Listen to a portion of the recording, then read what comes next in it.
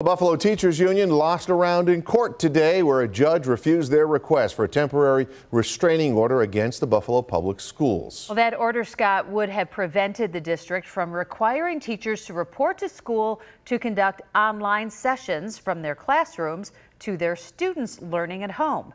We get the latest from 2 on Your Side's Dave McKinley.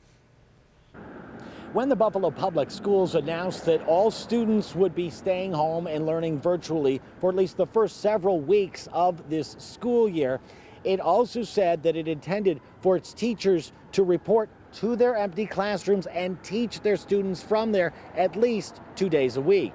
The union went to court insisting that although the schools would be relatively empty, they still weren't safe for teachers. It claimed buildings lacked adequate ventilation systems and that in several older ones, the windows were inoperable. And it called the protocol set up by the district for cleansing those buildings and screening those coming to work inadequate. But Judge Frank Sedita said despite those claims, the union failed to demonstrate any imminent threat to the health and safety of teachers.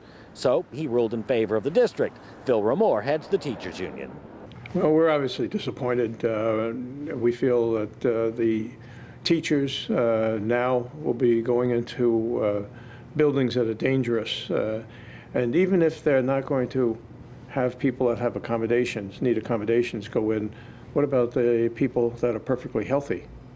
And they catch something. At the same time, though, and as it reiterated in court today, the district is apparently giving pretty wide latitude to teachers who don't want to return to their classrooms, whether they personally feel it's unsafe for them, whether they have health issues with a loved one staying with them, or child care issues. It's pretty much up to them. We'll have more about this decision coming up at 6. Dave McKinley, Channel 2 News.